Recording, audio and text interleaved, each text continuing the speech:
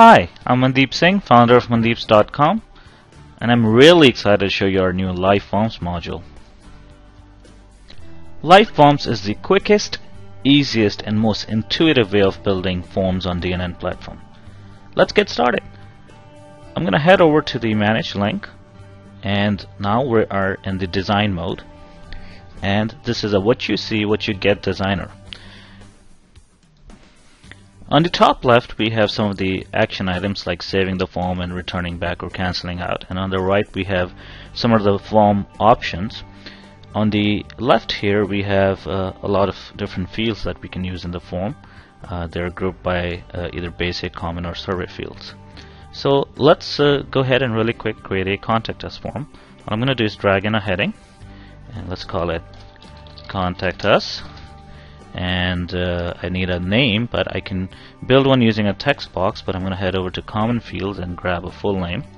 That gives me first name, last name. Everything's pre-done for me. I'm going to also grab an email address, and I'm going to grab I need an area for them to type in a message when they contact us, so I'll do a text area right here. Now, as you can see, you're designing the form in real time. What you see here is what you're going to see outside, so that's really neat. I can go ahead and update some of these on the fly. So for every field that you have here, you have its properties appearing on the top. So when I click right here, you see these apply to the full name. I would want the full name to be a required field and email as well, so I'll go ahead and do that. I'm going to also say that the message is required, but I would want to give them a little bit more room to type. So maybe that's good. And there we go. We have a form. Now, I want to show you one more thing before we actually see this form, and that is anti-spam protection. We really want to make sure that we don't get spammed. So under our common fields, I'm going to grab a CAPTCHA and drop it right here. And the only thing you have to, I'm going to take the label away because I don't want a label to be visible there. The only thing you have to do is provide a site key, and you can get this from google.com through reCAPTCHA, and it's a free site key that you can get for your site. So now that we've done that, I'm going to go ahead and hit save and return. And there we go. That's our first form that was built with Live Forms in under 3 minutes. Simple drag and drop, point and click, and I have a fully functional form. Not only this is a fully functional form, it's mobile friendly and fully responsive out of the box. Let's take a look. I'm going to go ahead and open my developer tools in Chrome here just for a quick second. I'm going to hit on this mobile icon so I can see how this form would look if I was in Apple iPhone 5. So I'm going to refresh the page, and I see this is how my form would look. As you notice, the labels moved up and down, they're automatically responsive and resizing, and everything looks great. And I can also switch over to iPad and see how the form looks on iPad. So you can see the form is now across and looking great on an iPad as well. So just want to show you really quick that Live Forms is fully responsive out of the box. You don't have to do a thing to make it work. Couple other things out of the box. The validation was built in. Just because we said it's an email field, it's going to be validated for email. If I hit submit here, you can see it says these fields are required because we put required on it. So I can go ahead and say, and as you can see, is that it's all automatically doing validation that this is not a valid email address, and this becomes a valid email address. So I'm going to go ahead and type in some message. I'm just testing our new Live Forms module. Now I can go ahead and hit submit, and that won't go through because it's still doing the anti-spam checking through Google reCAPTCHA. I have to click I'm not a robot to make sure that I'm not. And since I've been doing this left right every day, Google wants to put an extra level of protection to make sure I'm actually not a robot, so I have to type this in. And I'm going to ask for a new one because I can't really see that one. Okay, so I'll say verify, and there we go. I'm not a robot, and now I can go ahead and hit submit. As you see, it automatically shows you a default thank you message, and that can be obviously customized. So let's go ahead and go back in, And now that we go back in, the very first thing we see is submissions. We can see who has submitted this form, and as I just did one, I see that the name, email address, message appears. You can click on it to see it in a layout form versus a list form as well. I'm going to go ahead and jump over to the design tab again and show you a little bit more options. When I click on options on the top here, I see a thank you button that I can click on, and this is where you would go ahead and type in your customized thank you message. For example, I can say, and as you can see I'm using personalization, whoever typed in, so their full name, I can say thank you for contacting us, someone will get back to you shortly. And let's do a spell check on it. Alright, so there we go, we have our custom thank you message now, and you can use your DNN standard tokens here as well. So let's save that. So that was pretty easy. Creating forms is no longer a complex task. If I have to rearrange my layout, I simply drag and drop it wherever I want. If I want to get rid of a field, I can do that from here as well. But let me show you even easier way of creating forms. So let's head over to mandeeps.com, and that's the live forms demo page. And I'm going to go ahead and click on see a demo, and I see there's a bunch of different templates right here that are available that we can see. For example, a bug report or a job application. I'm going to go ahead and click on one of these. Let's just take a contact us because that's what we were building. And as you can see, this one has a phone number and a preferred contact and so forth. So I'm going to go ahead and grab its template code.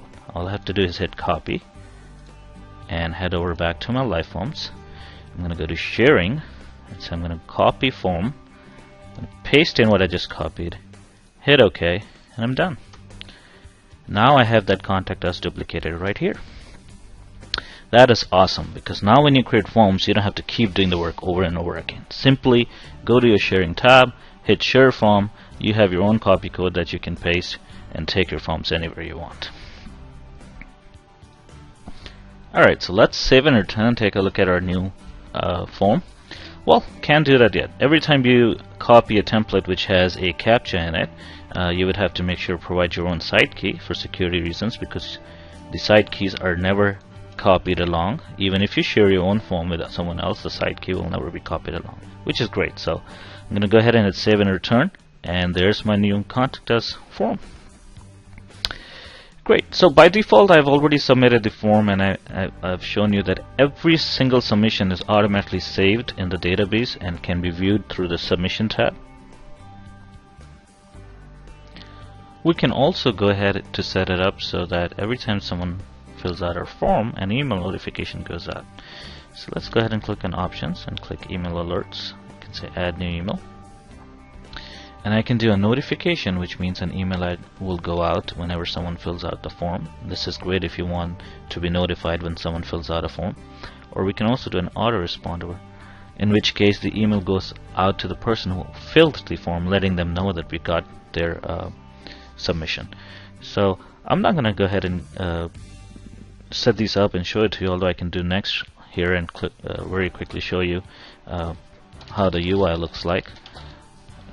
But I'm going to get into our next topic of discussion here, which would be branching and conditions. So I'm going to go ahead and not set up an email alerts here, and instead show you how we can use the branching and workflow features.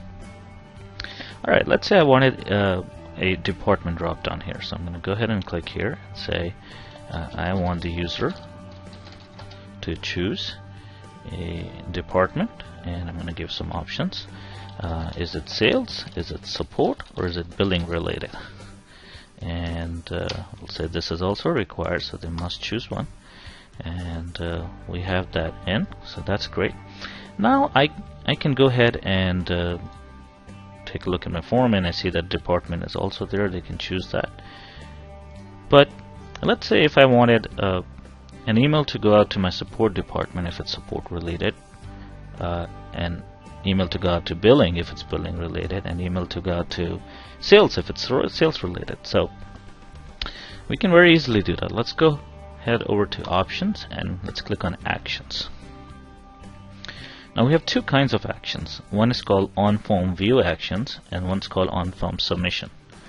An email going out is an action that happens after the form is submitted. So let's go to on form submissions and I'm going to say add action, communication, send an email. So now I can say send an email to our sales team, and I can say a new sales lead. This can go from the no reply at your company or your admin email address, and we can use the personalization tag here to set up a body message which includes all the information the person typed up. But what I really wanted to show here is our logic building, which is down here. I could very easily say that only send this email if department is equal to sales, because that's what I want. I want the sales people to only receive their sales email. And I will go ahead and add this action. I have to specify something in body that makes sense. So to save time, I'm just going to say this is a sales email. I'm not going to actually draft one out. But now I can go back and say let's add another email, and I'm going to say send this one to billing@yourcompany.com and do this one only if department is equal to billing. And you get the idea. So I can set up 3 different email addresses and they will only go out depending on the user choices. So that's great. That's branching and conditions that we're applying to on form submissions action. But we can do something similar here as well. Let's say the department is support. So we want to ask a couple other things. Let's get a radio button in here, and let me say, what about the priority? Maybe it's a help desk ticket, and we want to ask, is it low, is it medium, is it high priority? Okay, and we can say this is required as well. Now here's the interesting thing. If I save the form right now, I see that you could choose sales or you could choose billing, and they still have to give us a priority, which kind of doesn't apply to sales and billing. So let's go ahead and go back to our design view. I'm going to say options, actions, on form view. I'm going to say show or hide a form field based on an action. So here I'm going to say show the priority only if department is equal to support. Go ahead and hit add action, close out of here, save and return, and now you see I don't see the priority anymore. But the moment I choose this to be support, I will be asked for the priority. Great. So we're not limited to one action. You can set up as many actions as you like. You can have as many conditions as you like. For example, this one right here that we created that show the priority only if department is equal to support. Let's edit that, and I can say show priority if department is equal to support. I can also say show priority department is equal to billing. Maybe let's say you have a priority in billing as well, and if that's the case, I can say if any of these rules are matched, show. So that's good. And now what's going to happen is priority will be visible for both support and billing. Now it's great. Let's go ahead and add a text box here, and we say that this text box is a support agreement number. Okay, and I say this is a required field, and we'll go back to actions, and now we want to show a priority if department is equal to support or if department is equal to billing, but we want to go ahead and show support agreement if department is equal to support. I'm going to add another condition and say if priority is equal to high. Let's say we only take high priorities from those who have an SLA with us and they have a support agreement. So Now I can say that if all of these conditions are matched, then only you ask for a SLA number, and if they have an SLA number, then we prioritize them in our internal queue. So just want to show here that you could use the rule builder to go ahead and create sophisticated and complicated and complex forms virtually with no pain, without writing a single line of code. Now, you can show or hide a form field based on user input. You can skip to a page or end of the form if you're using a multiple page form, or you can require a form field based on another input. This is the form view actions. Similarly, there's a bunch of things we can do when someone submits the form. We can add the user to a .NET Nuke security role, giving them access to certain part of the sites. We can remove them from a security role, and all of these can be done in conjunction with the rule builder. So you can only do this if they meet certain rules. We can go ahead and execute a SQL query, and that can be either against the default DNN database or your external database connection string that's specified in mem.config. We've seen how we can send an email. We can execute some JavaScript. We can do some HTTP post to send data to another external system. We can redirect the user to another URL. I can have them go to the sales portal if they selected sales, or I can have them go to the billing portal if they selected billing, and so forth. And we can also have it to show a HTML message. So all that for actions and conditions and so forth. I'm going to go ahead and show you how easy it is to go ahead and create multi-page forms as well with live forms. All you have to do to create multi-page forms is grab a page break and drop it wherever you need. So after this three fields, we're going to have a new page. Let's see how that looks. You see right now, it automatically cut off the form at 3, and we have the next. Now it's going to ask for validation. As soon as I type in some information here, I'll be able to jump to the next page. Pretty quick and pretty easy. The last thing I want to show you in this demo quickly is live forms is fully capable of multi-language support. So I'm going to head back over to our template gallery and grab the contact us template again, just so to kind of override the things and changes I've done here. I'm going to go ahead and paste that, and as I mentioned before, every time you do that you have to update your site key, so I'm going to go ahead and do that as well.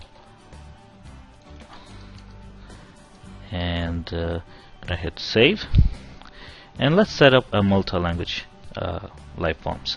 To do that, first thing you have to do is from DNN, if you're familiar with using multi-languages, you have to go admin, languages, and you have to add additional language. So let's say add new language, and in my case I'm going to say let's add Spanish.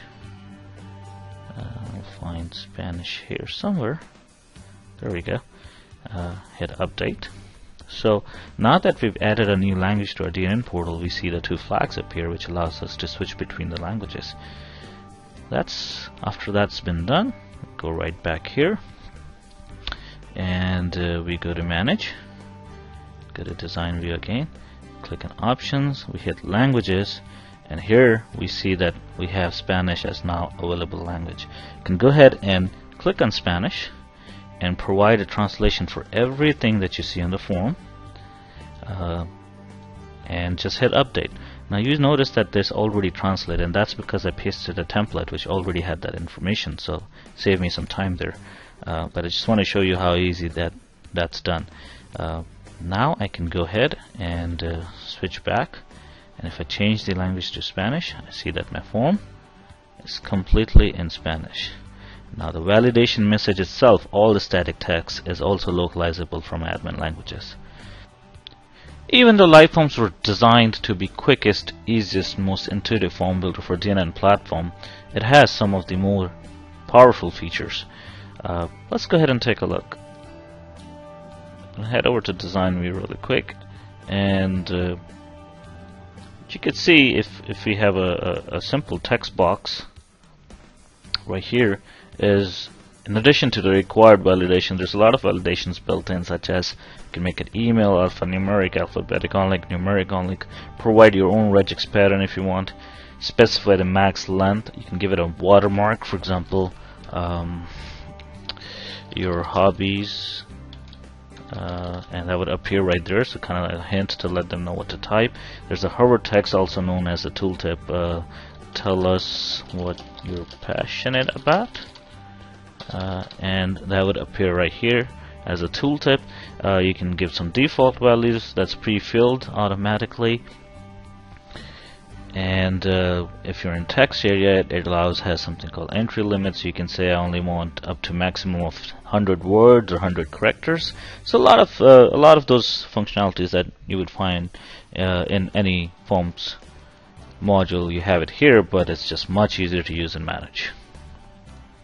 I'm going to go ahead and get rid of this text box it's just put in, and I'm going to show you one of the more amazing field types, which is the file upload. This allows you to actually allow your users to attach files and collect attachments, and I want to go over this really quick as also because it has some of the properties here that are pretty amazing. You can allow your user to attach one or multiple files, and if you check allow multiple, it'll have them upload many files. You can do auto upload, which means as soon as they choose a file, it starts uploading. One of those modern features you've seen. As soon as you browse for a file, it starts uploading. Especially if you have large files, you don't want to wait till end of your form to have them load. You can specify the max file size they can upload. You can specify the upload text, the browse text, limit what extensions are allowed. And one more important thing is you can choose your default directory, and this is mapped to your DNN file manager. So if you're using folder providers such as our cloud storage provider or any other, you could have all your attachments go to a cloud storage, to a cloud folder or to a UNC path, or just save into the file manager in the database or secured directories. So that's awesome. I'm going to go ahead and get rid of this as well. I'm going to show you that creating surveys with live forms is also a breeze. I mean, if you want to collect some user information, it's as easy as just dropping a matrix field here, which is same as grid, and now you can go ahead and just specify as many number of rows as you want, different numbers of column, and collect their user input. They can type in their input, or you could choose a simple radio button, whether they're satisfied, very satisfied, and so forth. You can give them check boxes so they can do multiple selections. You can even give them drop downs. You can say, I want them to choose yes or no, so they can have an option to do that. And obviously a numeric text value, so that they can give you a numeric value as well. So it's pretty complicated in what you can do with this service. We also have the star rating to create service, and you can decide number of star amounts you want. You want 5 or 10 and so forth, and then you have the scale rating, and just between these three controls you can create some awesome surveys to gather your user feedback. This is it for this video. We wanted to cover some of the features of live forms. If you guys have any questions or concerns, please do let us know. Thank you so much for watching the video.